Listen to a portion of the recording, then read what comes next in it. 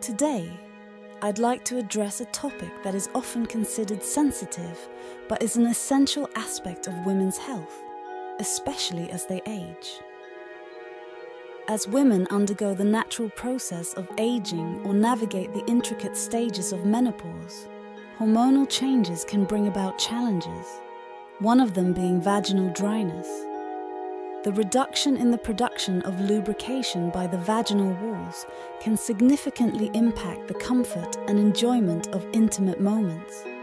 It's crucial to recognize that this is a common and natural occurrence, and there are various ways to address and overcome it. For many older women, using lubricants has proven to be a simple yet effective solution to make sexual experiences more comfortable.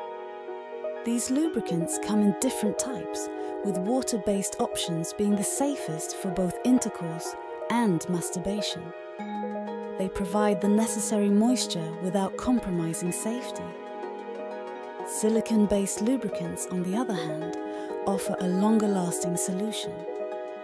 While they may be preferred in certain situations, it's important to consider individual preferences and any potential sensitivities. Additionally, some women explore estrogen therapy as a means to combat vaginal dryness.